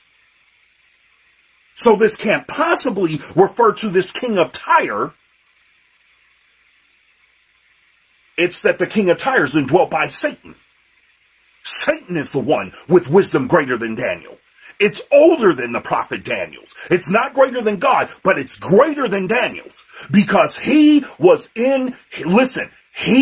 before the Garden of Eden, Satan was with the Lord before he fell from heaven. When we get into the second lesson, you're going to see that. If you want to read ahead, go ahead so you can be ready next time we fire this war room up for everybody. Listen to me. This can't possibly refer to just a man. Now that I've set that in our spirit, let's go a little further. Turn with me to Proverbs, the 14th chapter. Now, let me explain this. When you look at this king, look at the perverse word in his heart. He's saying, I am a god. I've gotten great riches. I have wisdom greater than the prophet Daniel. You know who that sounds exactly like? Satan. That's how I know Satan is indwelling this king. Because that's the same perverse word, that's the same set perverse word, i.e. doctrine, that Satan gave Eve in the Garden of Eden. And when we go further in Ezekiel 28, as we traverse through these next two periods of Sharon, you're going to see exactly what I'm referring to. So we're not just considering the king of Tyre here, or Tyrus in other words, we're also considering Satan indwelling him. We have to. And this is the problem with many today.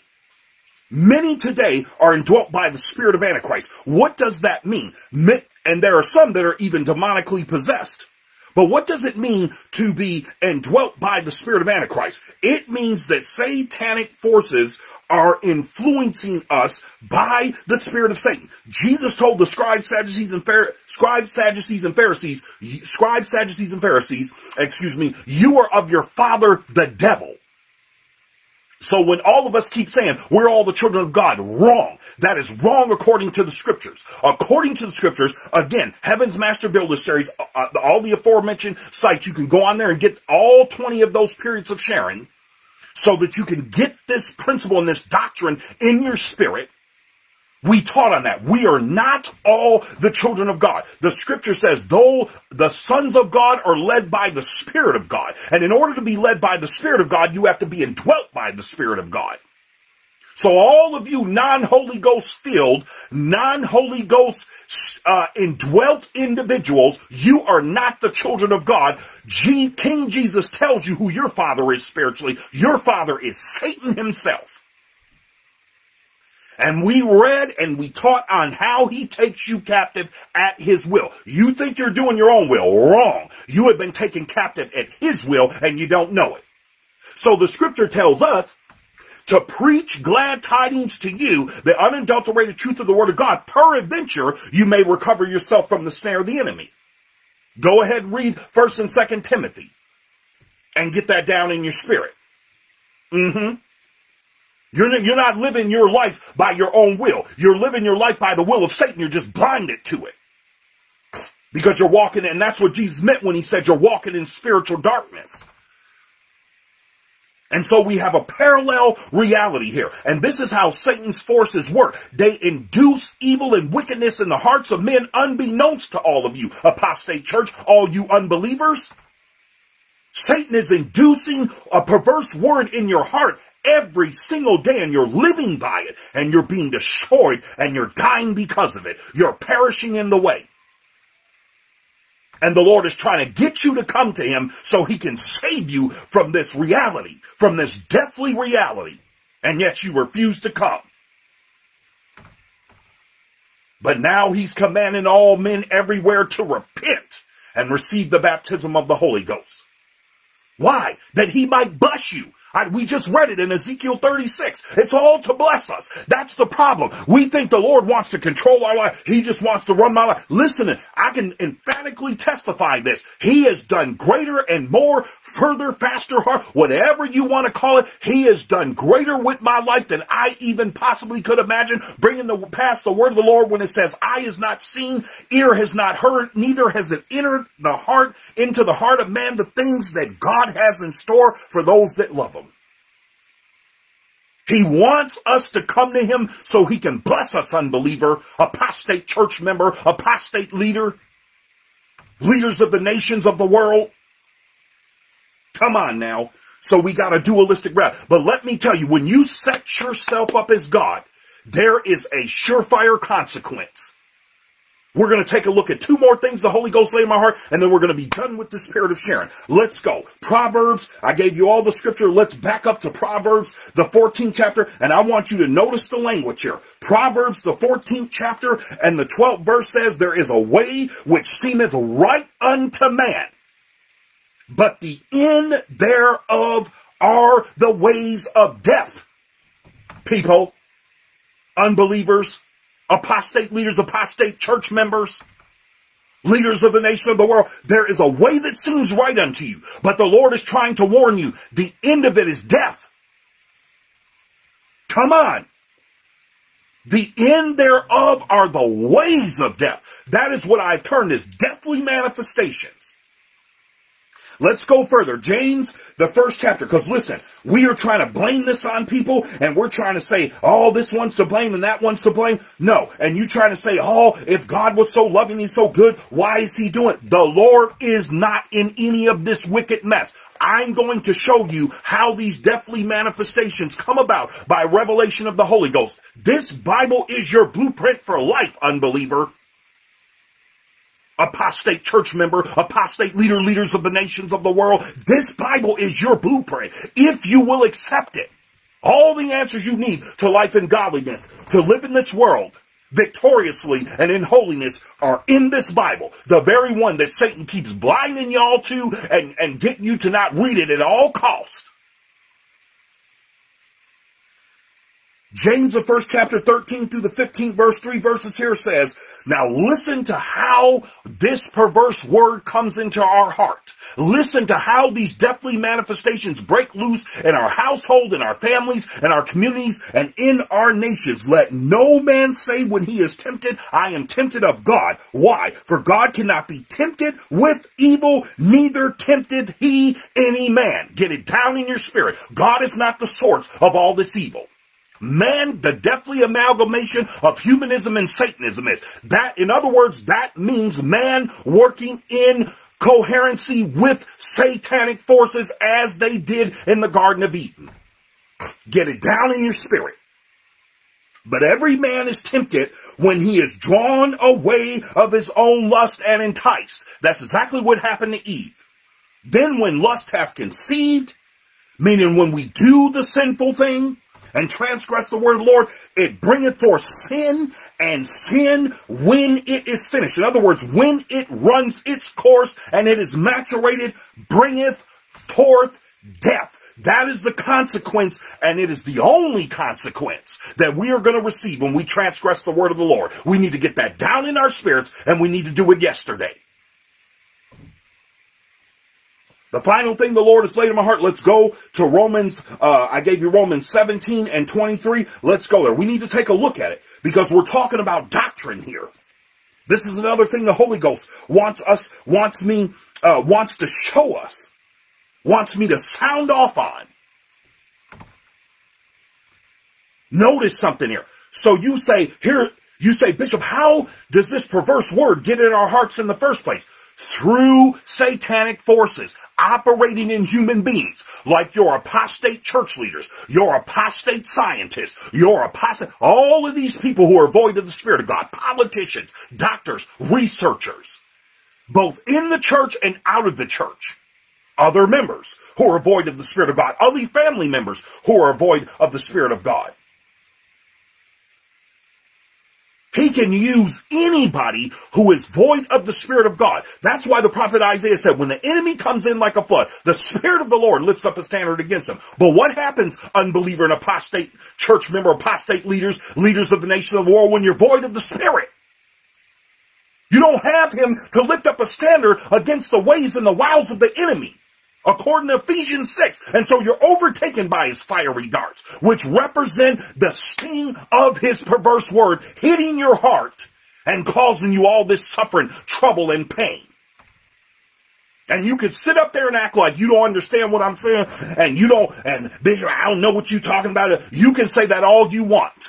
But over 2020, I think it's clear to all of us that we need to be sober-minded and sober up here and look at what's before us and stop living in a strong lie and a strong delusion. Again, we taught on that in our Heaven's Master Builder series. You can go back and get that teaching to work that thing deep down in your spirit. This is the final thing the Holy Ghost wants me to prophetically utter here. Romans the 6th chapter, beginning at the 17th verse, but God be thanked that ye were the servants of sin. Notice the strong language here. But ye have obeyed from the heart that form of doctrine. Where did he say they obeyed it from? From the heart, the spirit. The same place the prophet Ezekiel, and Ezekiel the 36th chapter, the Lord is saying, I will take that heart of stone out of you and put a heart of flesh in you. I will put my spirit within you, so that you can walk in my statutes. In other words, do my commandments, as Jesus said. For then and only then is that the qualifying proof of our love for him. It's not according to Isaiah 30, where our lips are with him, but our heart is far from him. No, sir, no, ma'am. But ye have obeyed from the heart that form of doctrine. Fasten a mental pin on that, because we're going to dive into that phrase, that form of doctrine. Our King Jesus gives us instruction on that phrase, and it is spellbinding. Come on, it will bind the powers of hell if you get his teaching in your spirit. And we're going to get it on tonight. Verse 18.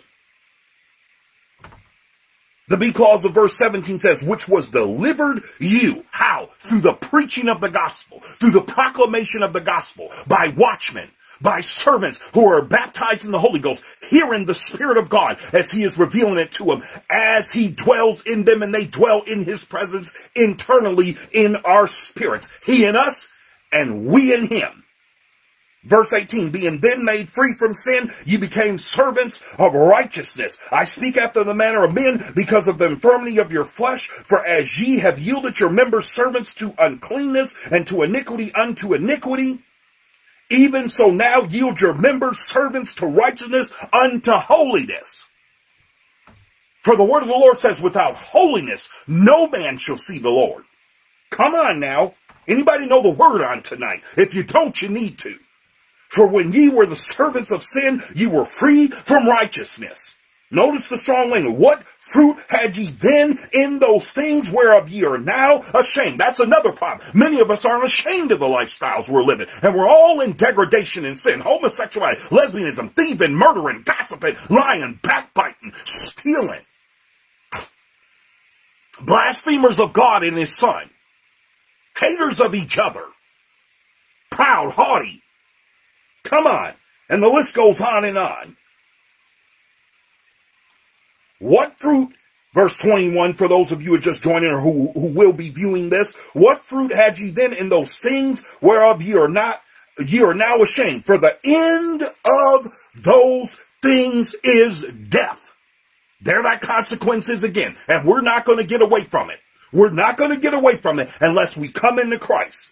But now being made free from sin and become servants to God, ye have your fruit unto what? Holiness. Not good and evil, unto holiness.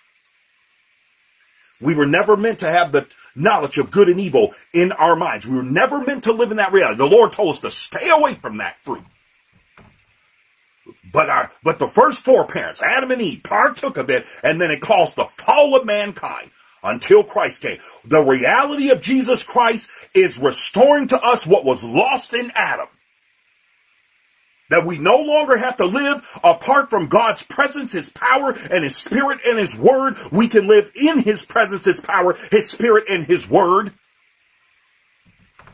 By his grace and his mercy. We no longer have to die because of sin. But now being made free from sin, we're Romans the 6th chapter, we're at the 22nd verse. But now being made free from sin and become servants to God, ye have your fruit unto holiness and the in everlasting life. Which means we will live when we leave this earth for eternity and not in torment. We will live in paradise. Many of you who keep putting your loved ones in paradise, don't adjudicate too fast. You don't have the power to put your people in heaven or hell. Get it down in your spirit. Read your Bible. You might want to hope they're there. You might want to wish they're there. And that's okay. But let me tell you something. You don't know for sure. Only the Lord knows where anybody went for sure. Because I certify you by revelation of the Holy Ghost, many people you thought went, didn't. And you're going to find out in that day, if you be so blessed to come into the kingdom, that many that you thought were in the kingdom have gone to the lake of fire. Get it down in your spirit. Folks talking about, at funerals, talking about, oh, my baby was an angel. Your baby was an angel at 7. He was a drug dealer at 19 and died in a shootout. Stop adjudicating your people to heaven when they live like hell on earth. Let the save. Now, I'm not saying I'm not advocating. Jesus can save to the utmost. He can save right down to the 11th hour. In other words, he can save right down to their last breath. But don't you try to adjudicate and put them in heaven. Let him do it. Because you don't have the power and you don't really know if they win. Get it down in your spirit. You can say it all you want. Doesn't mean a hill beans difference unless the Lord allows you into his kingdom. And here's the problem. Many of you, your loved one, listen, he said no thief, no murderer, no homosexual, no effeminate.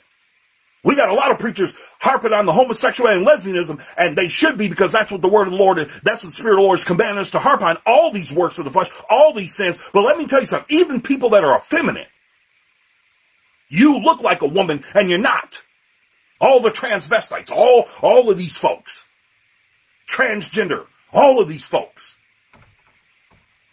Even if you look the part, you won't enter the kingdom. Those of you who are sympathizing with them won't enter the kingdom. Get it down in your spirit. I love you and I'm going to tell you the truth, even if it causes me persecution. Even if you have to hate me, I'm going to tell you the truth. I'm not going to sit up here knowing this word is in my heart, knowing I believe, and live this word 150% to the infinite power, and sit up there and not tell you what it says and act like I don't know what it says. I love the kingdom of God, my Father in heaven, his Son, the Holy Ghost. I love his Spirit. I love this word exponentially. Cannot be mathematically quantified or qualified. And I'm going to tell you the truth of this word when others will lie to you, because that's what Satan wants them to do, to keep you trapped in sin. Verse 22, but now being made free from sin and become servants to God. I read that verse 23. For the wages of sin is death. Listen to the strong language here. For the wages of sin is death. Now what we're going to notice is a choice here.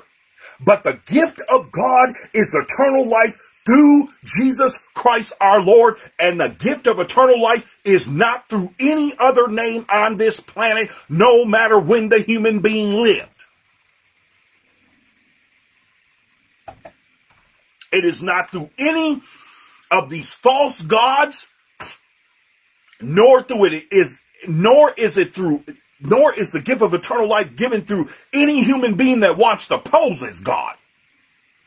Wrong answer. Get it down in your spirit. The wages of sin is death. Do you see what the Spirit of the Lord is showing us here?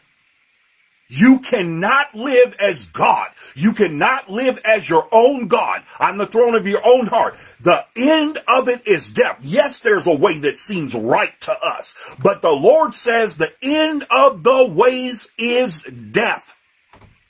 When sin is finished, it brings forth death. In other words, when it maturates, the wages of sin, that speaks of repayment. Come on. Reimbursement. The wages of sin is commensurate with the sin, and it is death. Speaks of consequence. For our lifestyles, living apart from the kingdom of God through his son, Jesus Christ.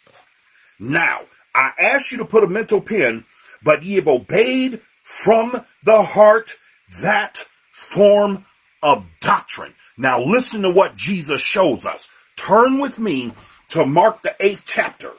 We're going to investigate this. Mark the 8th chapter. Let's go to Mark the 8th chapter. You should also have Luke 12 and Matthew 16, and this is where we're going to close. Mark the 8th chapter. Notice what Jesus says. 11 through the 21st verse. It said, in the Pharisees, notice who he's talking to. These apostate religious leaders, the same type we have today in this apostate church. And let me say this, we have a reality of two churches in the world today, an apostate one and then the true church, the body of Christ. And I am so tired of you apostles calling them one and the same. They are not one and the same. You are confusing the people, and I'm not saying you're doing it intentionally, but you have to be careful, because listen to me. When you keep calling these people believers and you keep calling them, they are not. If you're void of the Spirit of God, you are none of his. You are not a son and a daughter of God if you are void of his Spirit. Come on. Stop calling these people the body of Christ. Stop calling them believers.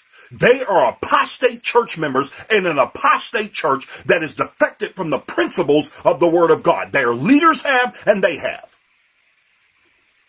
And now all of you real ones that have repented, like Jeremiah Johnson and many others, you are being persecuted by them because they are not the body of Christ and they are not the true church. They are a deceptive measure of it, designed by Satan to trick the world that they are the true church, but they do not worship the Lord in spirit and in truth. And the stuff you all are describing and how they're persecuting you. And by the way, that persecution is a revelatory word spoken by all the watchmen in 2020. So it shouldn't be a surprise to anyone, because the Holy Ghost had us speak ahead of time that they were going to do that. Go back on the aforementioned platforms and the lessons in 2020. You will see the Spirit of the Lord had me prophesying, and it wasn't just me. It was many other of his watchmen the world over. And the Pharisees came forth, Mark 8, 11th verse, began to question with him, seeking of him a sign from heaven, tempting him. And he sighed deeply in his spirit and said, why doth this generation seek after a sign? Verily I say unto you, there shall no sign be given unto this generation. And he left them, and entering into the ship again departed to the other side. Now the disciples had forgotten to take bread, neither had they in the ship with them more than one loaf. And he charged them, saying, take heed, beware, listen to what Jesus says, beware of the leaven of the Pharisees and of the leaven of Herod. And they reason among themselves, saying, is it because we have no bread? See, they jumped right into carnality. Right into carnal thinking. No spirit. Because they're void of the Spirit of God. And when Jesus knew it, he saith unto them, why reason ye? Because ye have no bread? Perceive ye not, neither understand? See, they have eyes to see, but they don't perceive. They have ears to hear, but they don't understand.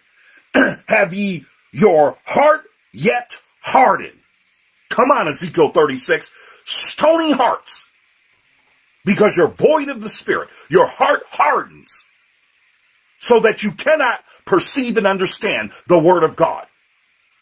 And if you can't understand His Word, you won't perceive and understand His warnings. Hello. Get it down in your spirit. Having eyes, he says, ye see not, and having ears, hear ye not. Do ye not remember when I break the 5 loaves among 5,000, how many baskets full of fragments took ye up? He questions them. They say unto him 12. And in a separate incident, many people don't realize, the feeding of the 5,000 was not the only time Jesus performed this type of miracle. And when the 7 among 4,000, how many baskets full of fragments took ye up? They answered 7. See?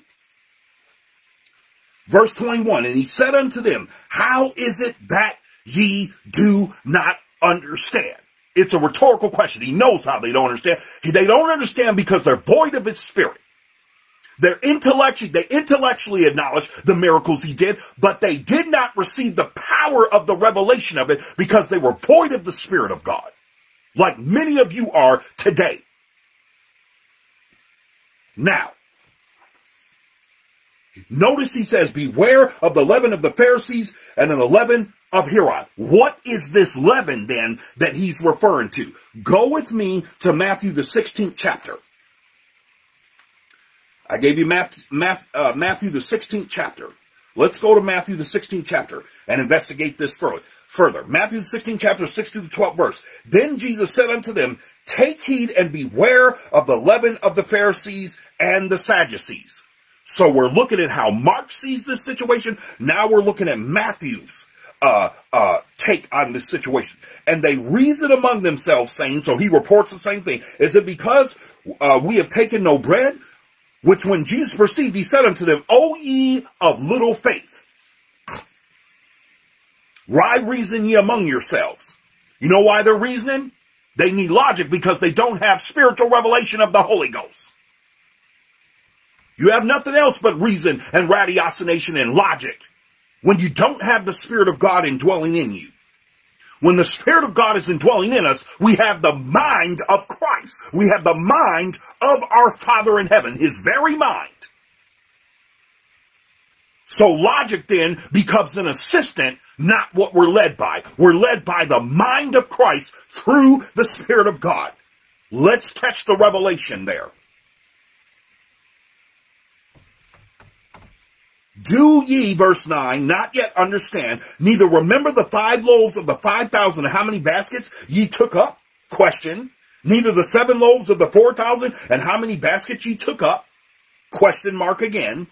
How is it, verse 11, that ye do not understand that I spake it not to you concerning bread, that ye should beware of the leaven of the Pharisees and of the Sadducees?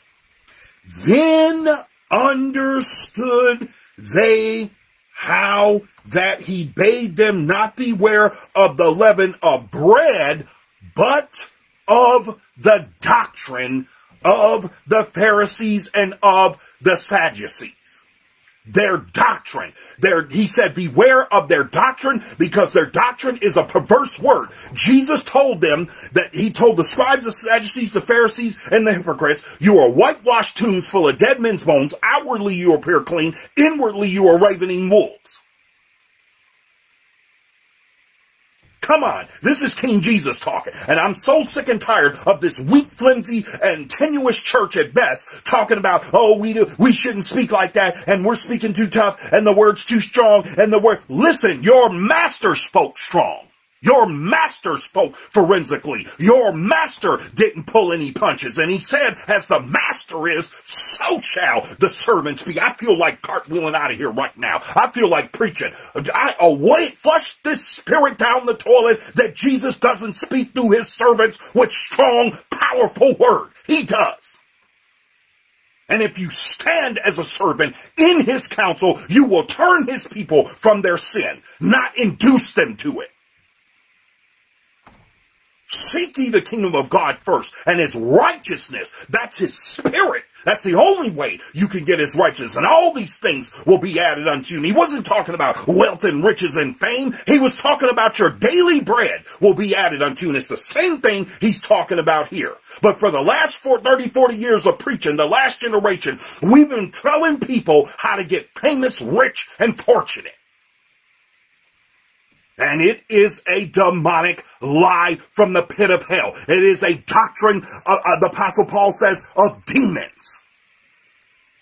You apostate leaders been preaching a doctrine of demons. Get it down in your spirit. Jesus told them he wasn't talking about bread. He's talking about the doctrine they're preaching. Just like you apostate leaders. Just like you false prophets the world over. Turn with me finally, and we're going to close here to Luke the 12th chapter. We're going to see what Dr. Luke has to say on this matter.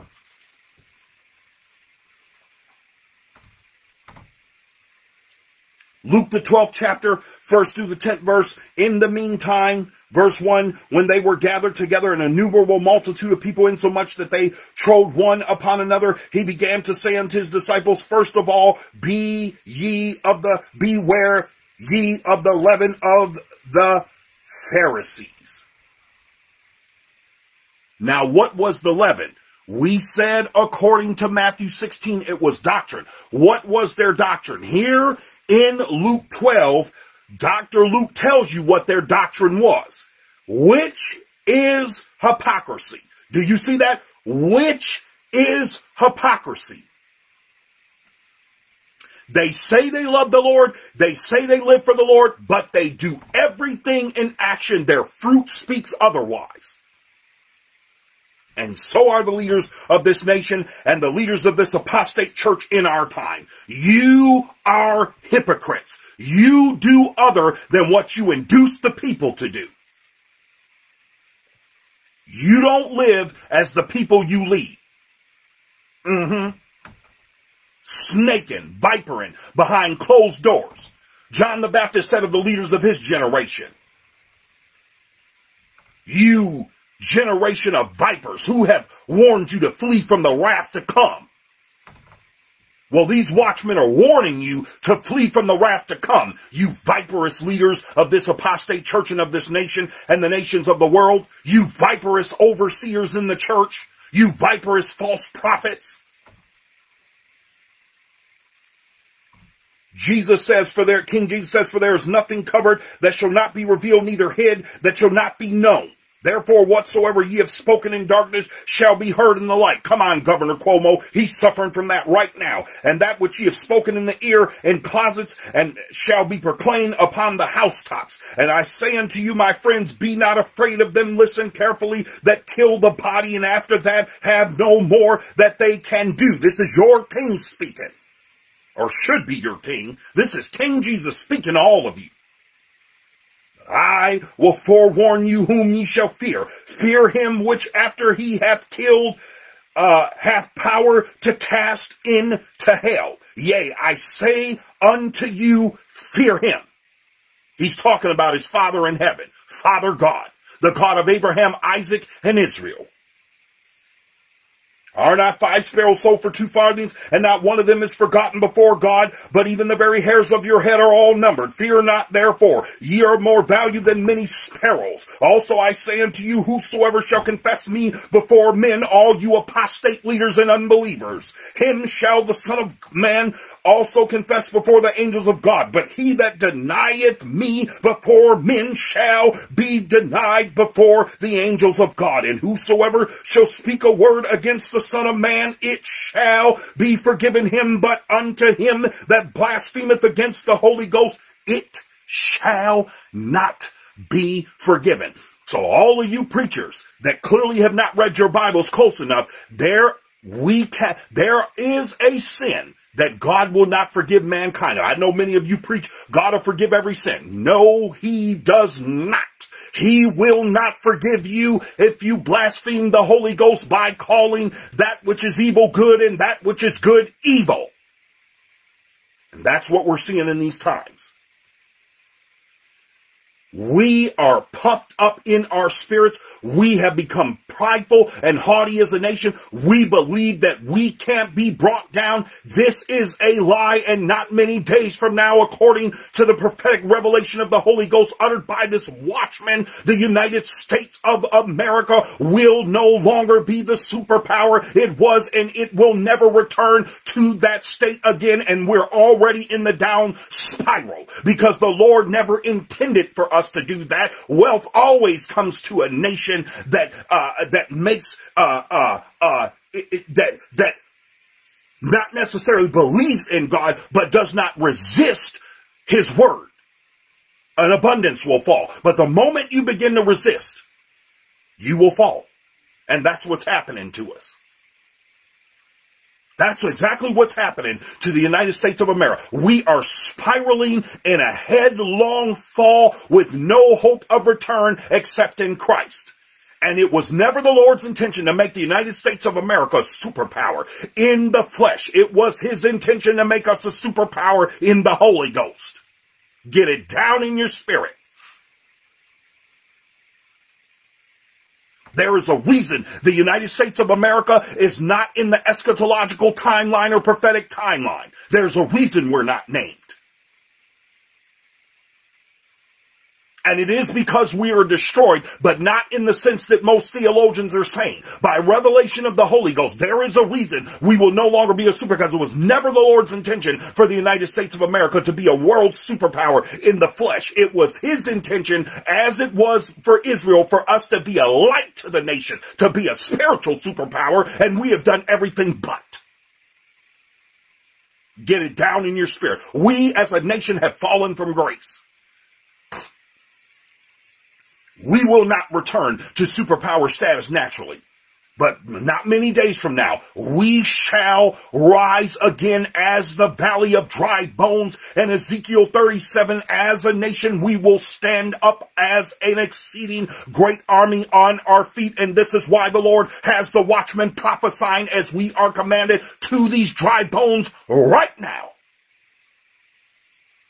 Because he intends for us to stand up spiritually as an exceeding great army and lead the nations of this world in the things of his kingdom, in the life of godliness and holiness. And we shall not stand in any other manner, United States of America. You can put your patriotism away. You can put all that foolishness away. The Lord doesn't care about your patriotisms. That's nothing. Fascism, nationalism, and patriotism is nothing more than terms for the gods of blood and soil. And they are not the true and living God. They are false gods. Many of you are idol worshipers. Worshiping the gods of your own country and patriotism and nationalism. Get it down in your spirit. I know it's highly and egregiously inflammatory, and I won't be retracting the statement. Get that prophetic revelation in your spirit. There's a reason the United States of America is not on the prophetic timeline.